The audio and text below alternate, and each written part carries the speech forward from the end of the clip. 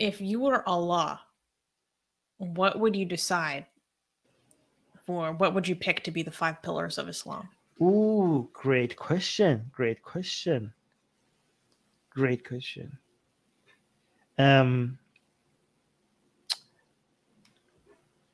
Attaining knowledge, maintaining your health. Attaining knowledge, maintaining your health. Kindness for the sake of kindness.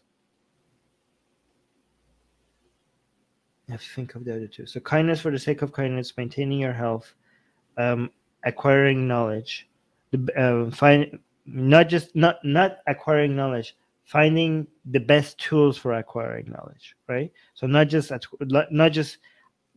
packing up knowledge, but also like finding the best, the most effective way of optimizing, learning, basically.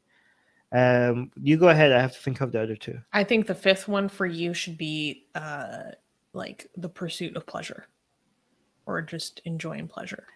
No, that's okay. Here's the thing: when people are asking for pillars, that's the point of everything. It's not people don't like the word pleasure. Let's say well-being, because when you say pleasure, people think about just short term. They think pleasure means like short term. They just think about sex when we say pleasure, right? They think about sex and drugs and no, but they think it just ends at that. You know what I mean?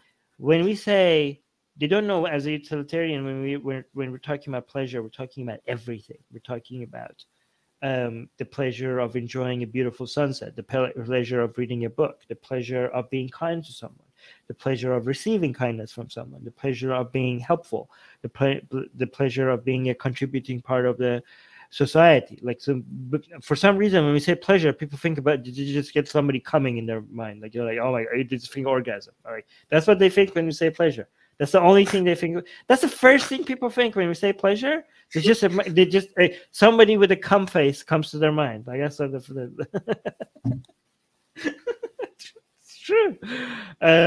So instead of using pleasure, maybe if you use the word well-being, then more people will understand what we're talking about.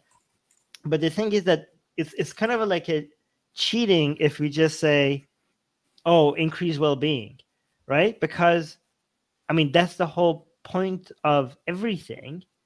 Every single ideology or religion or philosophy, they're like, oh, this is how you maximize well-being. Okay, so when you can't just be like, oh, one of our pillars is maximizing well-being, because they're asking you for pillars as the pillars for the best method of achieving well-being.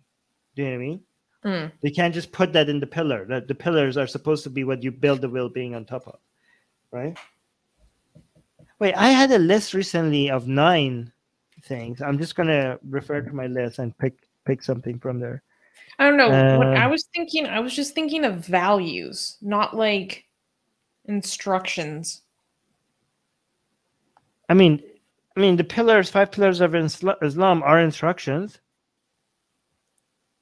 I know, but that's not the first thing that came to my mind for me. Okay. Health, kindness, knowledge. I have to think of 2 more things. You know what? 3 pillars, not 5. This is the 3 pillars. And when I say kindness, I'm talking about includes kindness to yourself. If I say kindness to yourself and others, that will cover everything.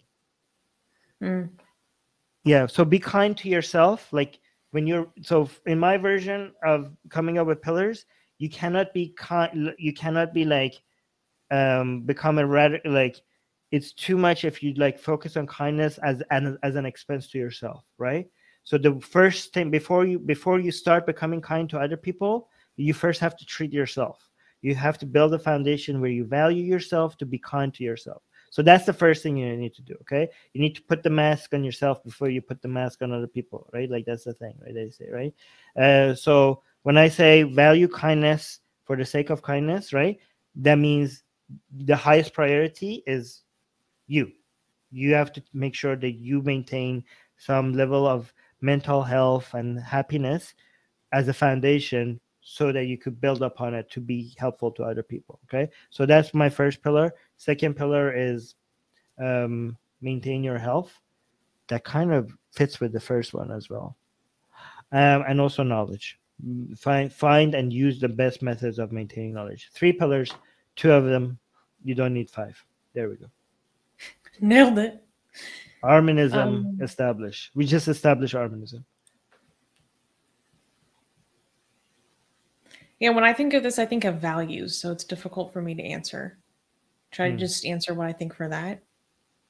You could think of it later and come up with it later. We could have a competing religion. I will have Arminism and we have Susiism. And we'll see, like, we could see how many of the people in the live chat will ascribe to Arminism and how many of them to Susiism. We will have competing followers. I think we know who the winner will be. Hey guys, if you're a fan of Blasphemy and Sexy Callie, you know, like me, then you need to be sure to subscribe to our newsletter, link in the description below. Because if you subscribe, we will send you a free copy of our Blasphemous Art ebook. And let me tell you, it is the tastiest blasphemy that you can find anywhere available today. And we are so generous with our blasphemy that we continue to send you more blasphemy every week. So make sure to subscribe, link in the description below.